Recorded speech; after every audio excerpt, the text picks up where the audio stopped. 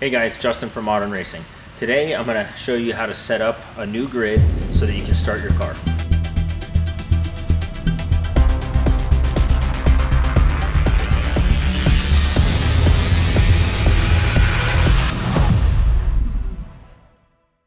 Okay guys, so the first thing you do is hook the USB cable to the grid and then hook it to your computer. Open your program, and you're going to see a screen that looks like this when you initially open it. The first thing we need to do is set the number of cylinders. We work on mostly 8-cylinder cars, so everything's defaulted to 8. The next line that's very important, and I talk about in another video, is setting your crank trigger reference. So wherever your crank trigger is physically set on your engine is what you need to enter in this line. So we can set this to 40 degrees, assuming that you're at 40 degrees where your crank trigger is set. The next line, you really don't need to bother with that to start your engine. That's total amount of retard. We'll talk about that later in another video. Number of gears. Just simply type in here if you have a 3-speed. It's asking for forward gears. Don't include reverse, park, or neutral. So 3-speed. Ignition type.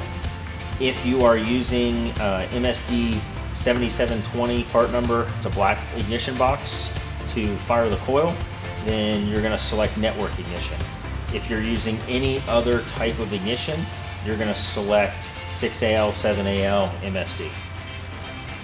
So we're using a network ignition, so we're going to select network. Your output signal, crank input is what comes default. We'll talk about that in another video also. That will not affect anything on how the car starts. That's going to be the output signal to the tachometer. Spark output, just make sure that's enabled. If that's disabled, it'll do exactly what it sounds like. There will be no spark and your vehicle will not start. So we'll make sure that that is enabled. Next tab over that's important to initially starting your vehicle is going to be the ignition tab. This is where you're going to set the timing that you want the engine to run at. So main timing means your base timing. That's when you check it at idle, and that's where you want the timing to be. So when you initially start the vehicle up, I want you to set this number to be exactly the same as the maximum timing reference number.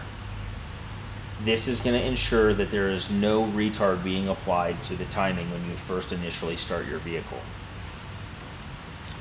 The other timing tabs here, let's just click through these and make sure there should be nothing in them, because those are going to be retards, and right now we do not want any retard applied to the timing.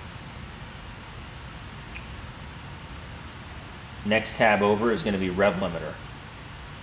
To initially start your vehicle, I would just briefly look over these numbers and make sure nothing looks out of sort.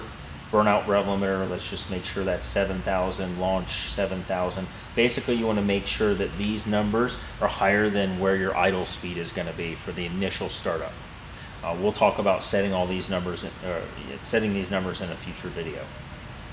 And that's it. Once your first 2 or 3 tabs are set based on the number of cylinders, the number of forward gears, the type of ignition that you have, and setting your crank reference, you're ready to start your vehicle.